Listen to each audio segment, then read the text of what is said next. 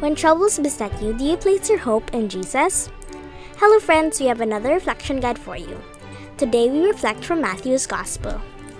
John was in prison when he heard what Christ was doing. So John sent some of his followers to ask Jesus, "Are you the one we should be looking for? Or must we wait for someone else?" Jesus answered, "Go and tell John what you have heard and seen. The blind are now able to see and the lame can walk. People with leprosy are being healed and the deaf can hear. The dead are raised to life and the poor are hearing the good news.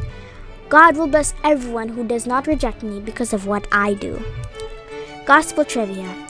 It is easy to look at our world and become discouraged by unfortunate events, as if God is absent and has left us by ourselves. Advent, however, is a season of hope.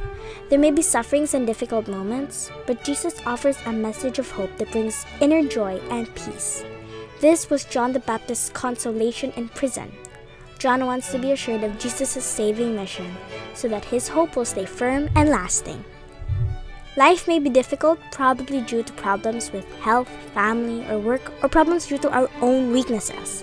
But if we place our hope in Jesus, Jesus will journey with us and keep us going. And all these troubles will become easy to bear and even meaningful, and will eventually lead to true joy that lights from within our hearts to engulf all the sorrows surrounding us. Let us reflect. For the parents, when troubles beset you, do you place your hope in Jesus?